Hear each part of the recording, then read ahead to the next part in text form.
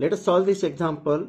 Show that the points 8, 1, 3, -4 and 2, -5 are collinear using determinant.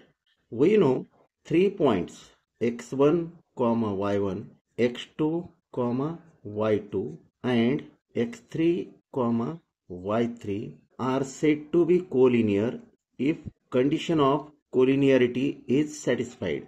If this determinant value is equal to 0, x1, y1, 1, x2, y2, 1, x3, y3, 1 is equal to 0. So let us satisfy this condition.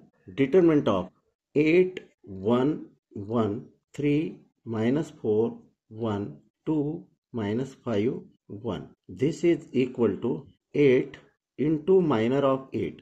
Determinant -1 into minor of this one plus 1 into minor of this element. So this is equal to 8 into -4 -5 into 1 into minus, that is plus 5, minus 1 into 3 into 1 3 minus 2 plus 1 into 3 into minus 15 minus plus 4 into 2 8.